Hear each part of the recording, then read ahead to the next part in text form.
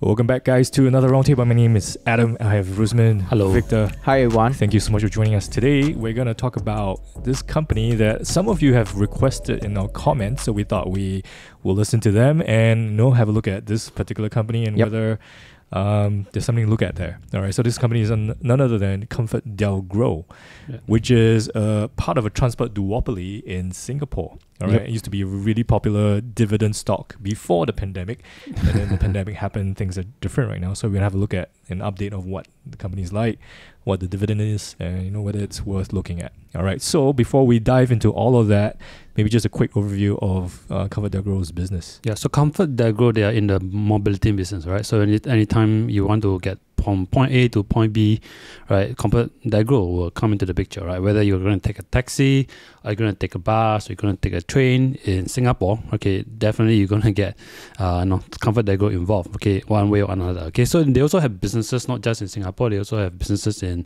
UK, all right? They also have businesses in Australia, China, right, and also even Malaysia, right? So again, this is going to be a big business. Okay, we're just going to zoom in more and put more focus on Singapore side because that account about of the business. Okay, so in Singapore, they run taxi business, as you know. So they under the brand ComfortDelGro and CityCab. Okay, so if you guys probably have hailed a cab before, okay, I mean nowadays you seldom hail, right? Yeah. Nowadays you just Uber or just do a woof whistle and then it comes. Oh yes, there's no Uber in Singapore. There's no more Uber, right? So Grab Yeah. is the app that you can use it, and of course, like what Adam said, they are one of those big market monopoly, or rather, they actually have a 62% market share based on the number of fleets that they have. Okay, this is as of end of 2022. Okay, so this taxi business, of course, the number of fleets, of course, if you base on the market share, it sounds quite impressive. Okay, this guy's got so much market share. I mean, in the past they also have used to market share, but if you look at the trends of number of taxi in Singapore, actually has been declining. Okay, so 6 years ago it was about above 12,000, and today we are looking at about 6,000 plus, so almost half.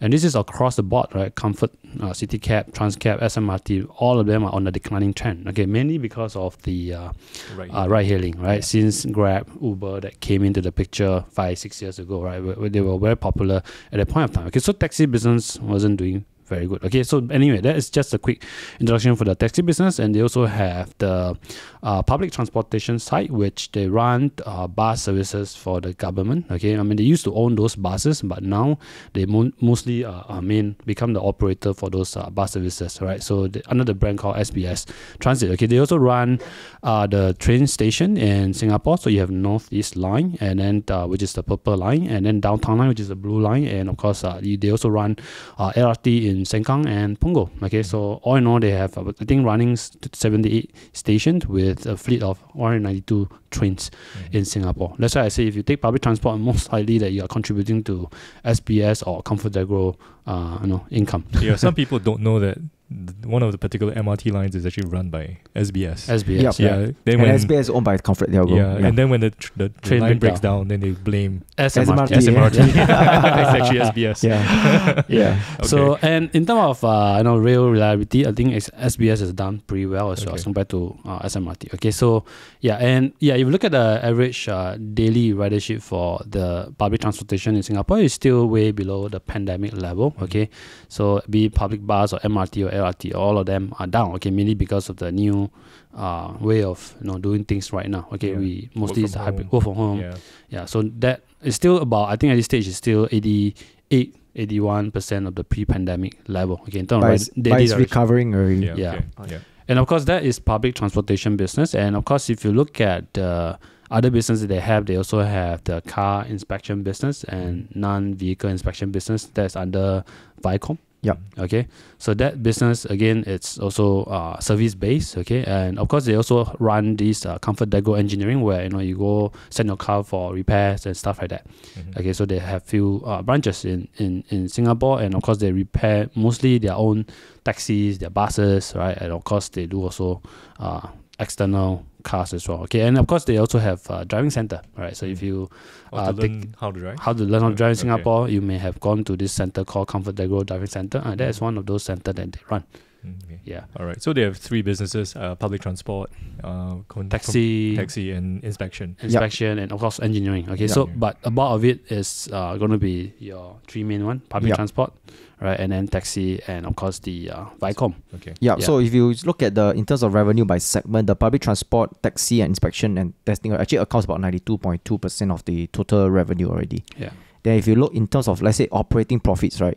The public transport, taxi, and the inspection actually accounts about 88.8% of the total profit before tax, right?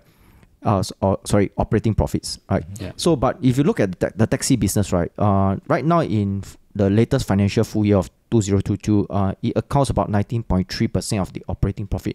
But before that, in 2015, they actually accounts 36.4% of the operating profit. So that means, right, the taxi business, right, since 2015 until now, actually being affected heavily by the ride-hailing, right? Because I think you can ask yourself, when is the last time you actually took a taxi?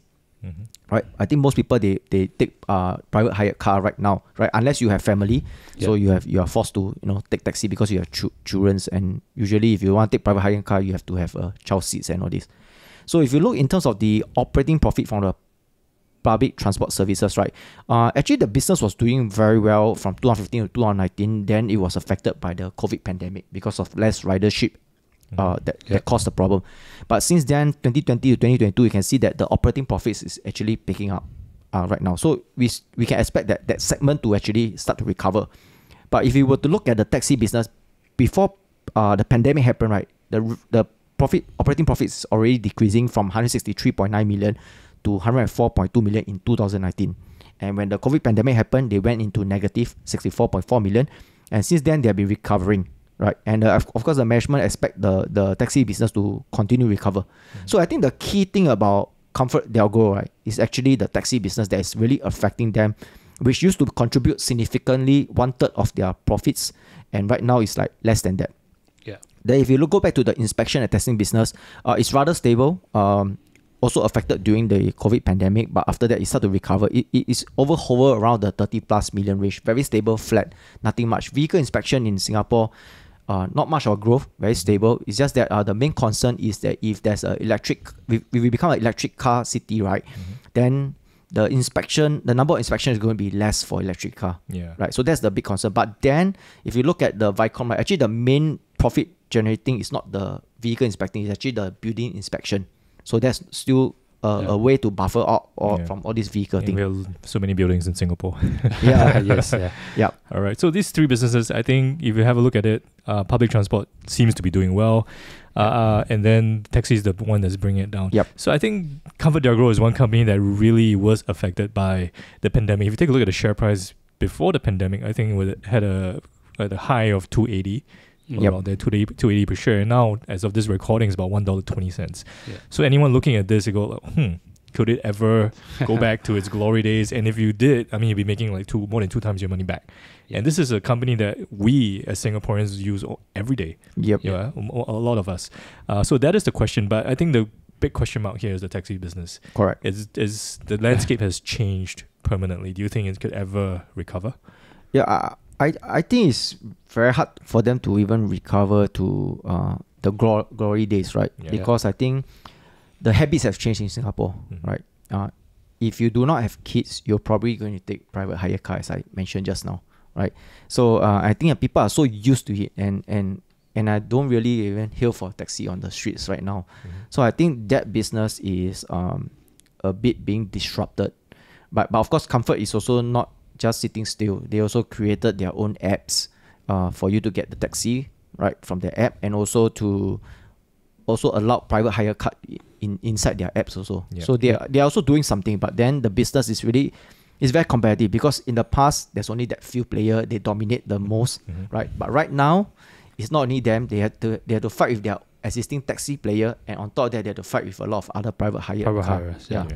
So I don't think that's ever going to change. Yeah. So as you can see that I mentioned earlier on, the number of taxi fleets has been on the declining, and this doesn't seem it's going to stop anytime soon.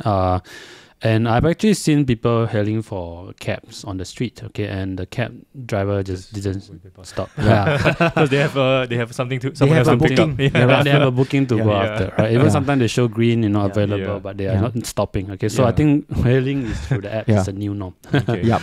Yeah. So taxi business, I think it's going to be very tough moving down the road. So I think you have to write this because off. now Yeah. it's again my share, right? Mhm. Every Yeah. time I talk about getting from one place to another place, the first name came out in my mind will be Grab, Mm-hmm. right? So I think I will look at Grab first, then I will compare with the rest of Yeah. things. So the business is not, it's being taken off the my share, right? In the Yeah. past is if you think, okay, Comfort, I cannot hear the taxi, okay, never mind, I go to Comfort, I call for booking, Yeah. and I just pay I think 50 cents at the point of time, or $3, I can't remember. Well, calling for a taxi, that was That was That a, was that like was so a pass, yeah. long But then ago. you will call Comfort because they got the most flee.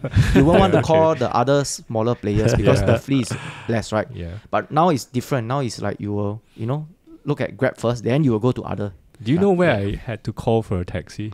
In Spain. I wanted to book a taxi and I realized they didn't have any online submission forms. I had to call them to get a Oh. taxi Ah. to the airport. And I had to speak in Spanish. So I had to do like a very quick Google Translate, and at this date and time, then I put down the phone.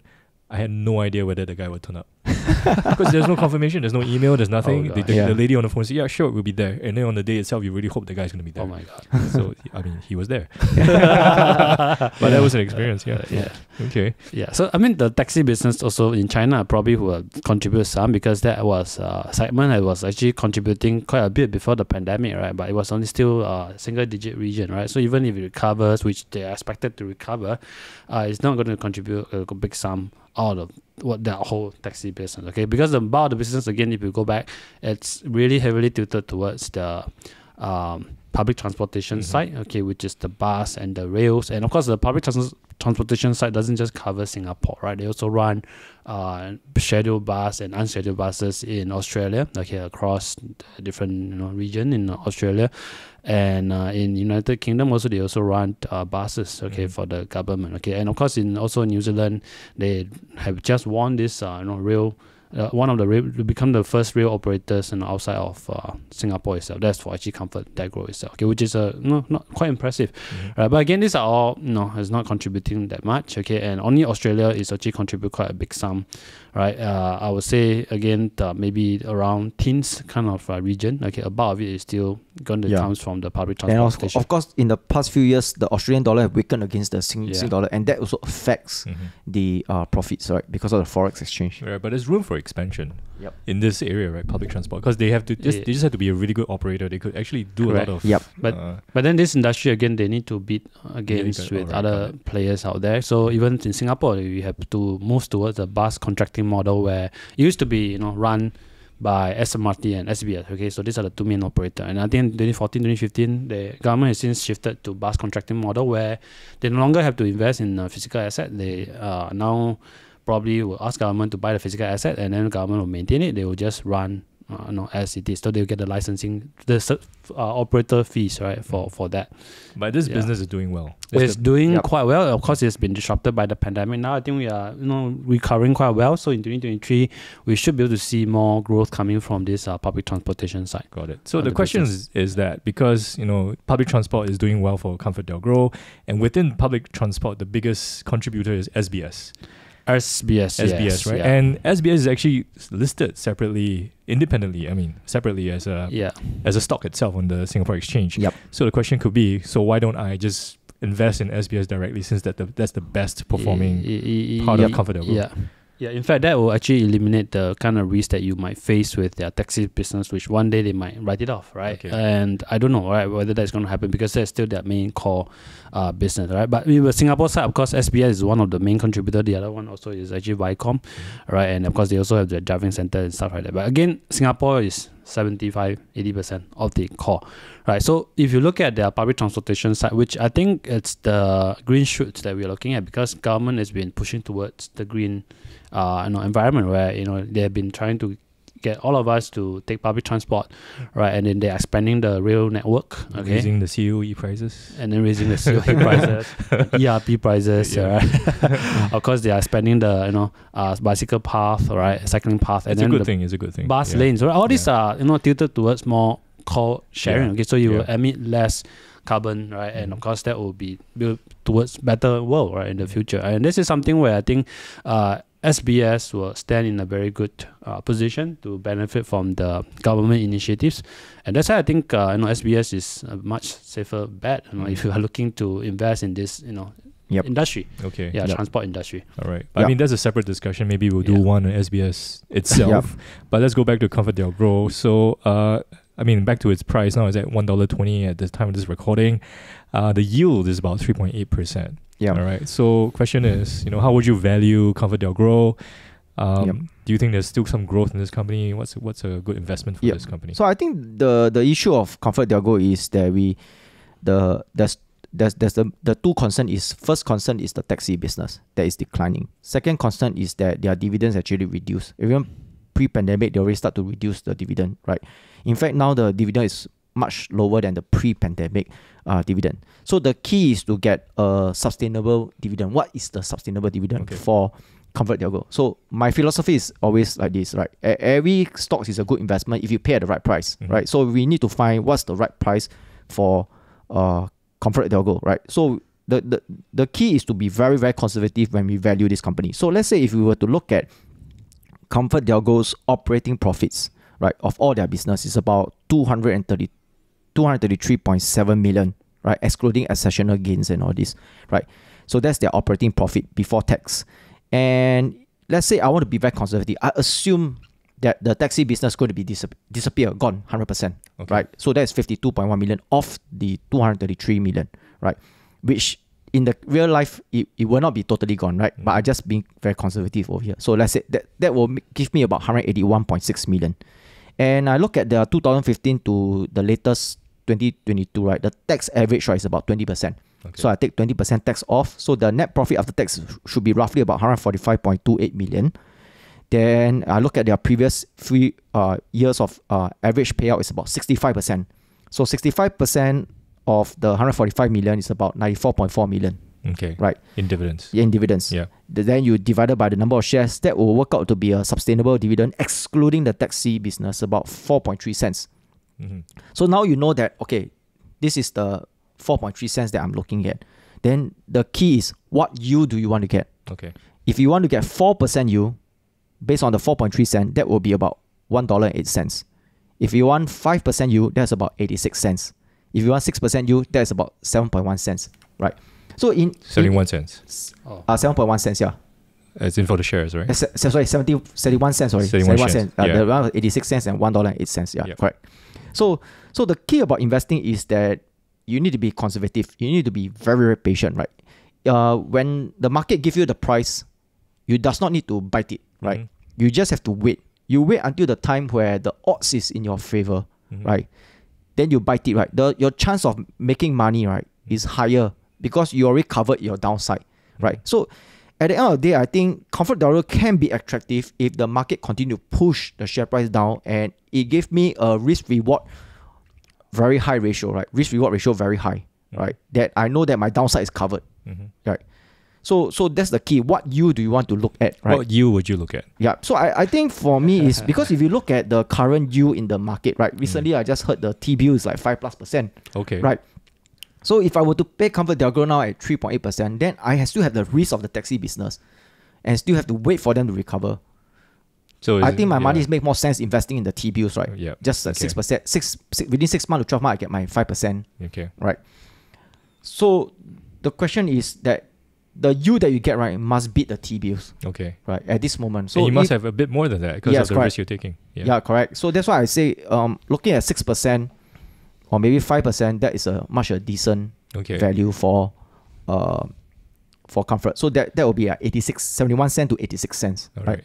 So at least 5% yield. But of course, with that 5% yield, assuming the share price comes down, then you got to relook the fundamentals again. Yeah. Because of why the share price is coming down. Yeah. Unless the other way is that could they increasing their dividends and then it pushes up the yield but as well. Of course, there's also cases where because the SBS business is recovering, right? Because now I'm assuming that everything is at this point. Yeah, there's right? no growth. But the business can recover. Yeah. Right. So the SBS business can recover. The Viacom business can also do well. Right. The taxi business also recovering. I told you the management expecting the taxi business to recover. But now I'm assuming that the taxi business is gone. So I'm being very, very conservative. But that's the thing about investing. If I be very conservative and I still can able to get that price, my downside is covered. Yep. So you only can get upside. I mean, as a saying, you take care of your downside, then let the upside take care by yourself, right? Yeah. So basically, you manage your risk and then just wait for it to bounce back. Yeah, it's just like what Buffett said, you don't need to swing, right? When the ball comes, right, the baseball, you don't need to swing. You just have to wait for the right chance. Yeah, right? there are no strikeouts. Yeah. So for me, I think, if you look at the ComfortDelGro, of course, they have many businesses across different countries, right? That makes things complicated, right? So I will look at their subsidiary, okay, either Viacom or SBS, which both are listed, by the way, okay, and then focus the one that I'm more interested in, okay? So in the case I mentioned that, public transport, I think is a green shoot. I think it's a sector where the government will continue to push, right? Even though COVID has disrupted the way we commute, but that is a sector where, as Singapore continue to welcome more population into the country, more people come to the country, even though they no longer say it anymore. Okay, we expect that the population will continue to grow at a slower pace. I think public transport is still an area where it will continue to grow, right? So that is an interesting area to look at, right? SBS, and of course, they are now a satellite business model, right? They no longer have to invest in buses, and then now LTA have to pay them for all the buses that they own. They used to bought, they bought before. Okay, so that is a company that to me is less complication. And then the outlook is still looks quite decent, okay, especially with the world opening up, tourists coming in. Yeah, ridership will continue to pick up. Okay, perhaps it may take 3 more years to reach back to the pre-pandemic level because of the new work pattern, but we are in the good momentum. All right, so I think that's a pretty good summary of what we think about ComfortDelGro. I mean, like I said, pre-pandemic, this is one of the favorite dividend stocks among investors here. Transport is something that you just can't live without. But you just never expected the pandemic to happen, and then all of us just didn't go out, and then the transport business is ground to a halt. But now it's kind of like coming back, and then maybe it could, even like you said, your valuation is very conservative. And that will give you this amount of yield at this price. All right, so we hope that was a good summary of ComfortDelGro. A couple of you requested for it, and I think we thought we'd just have a look at it, because this is a company that we've been tracking for some time as well. I mean, we are getting a lot of questions from our members, looking whether to invest in ComfortDelGro. That was like 2015, 2016, right? So we've been tracking it along with SBS and all that. So we hope that was really helpful for you. Please do your own due diligence. It's not a recommendation to buy or sell anything. This is just what we've found out for ourselves, and we're sharing our research with you. This is still just at the top. I mean, there's so many things you can look at. And you need to go a bit deeper as well. But we hope you enjoyed that roundtable, and that's pretty much it, all right, guys? All right, so my name's Adam Rusmin. Victor, thank you so much, and we hope you enjoyed this roundtable. Thank you for submitting your suggestions. If you have any more suggestions you want us to have a look at, and we think it's something that everyone else will learn from it as well, we will maybe cover that in the roundtable. So put them in the comment section. Any questions about this, comment section as well. If you like this roundtable, please hit the like button. Tell us we're doing a good job. Of course, subscribe to our roundtable. Many more roundtables coming up, and we'll love to see you around again.